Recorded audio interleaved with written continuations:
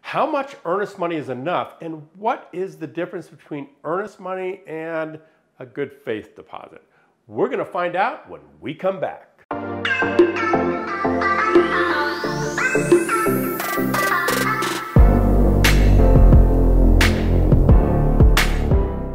Hey everybody, I'm Phoenix real estate agent John Cunningham with eXp Realty, and every Thursday, like clockwork, I'm right here on YouTube answering questions about real estate. So if you're on track to buy a home or sell a home anytime soon, do yourself a solid. Hit that subscribe button, hit my notification bell, and I'll notify you each Thursday when I've uploaded my next real estate video. So before we talk about how much earnest money is enough, let's talk about what it is.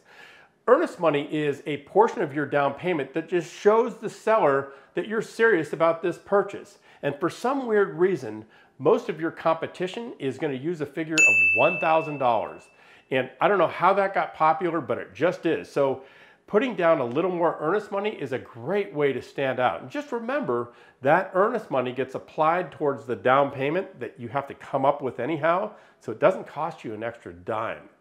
Think about it like this. If you've got an offer on a home, let's say it's $350,000.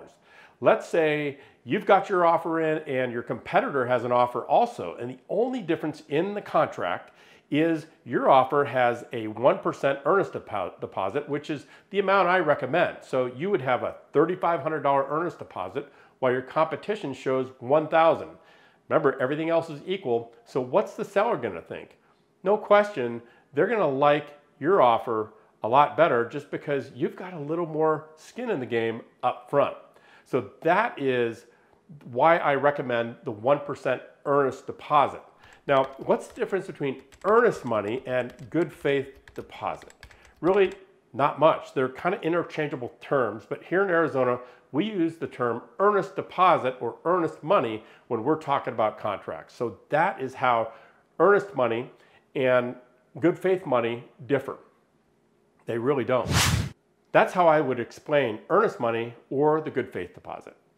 So now you know my philosophy on earnest money and how much is enough.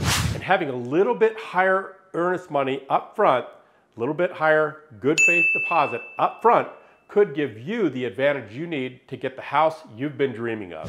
And listen, before you go, down below, I've got a home buyer checklist for you that you can download free of cost, and it'll help guide you through the entire home buying process. You can take that with you and share that with your spouse and your agent, and just make sure that everything stays on track so that you don't forget a thing and you can kind of see ahead what's coming next.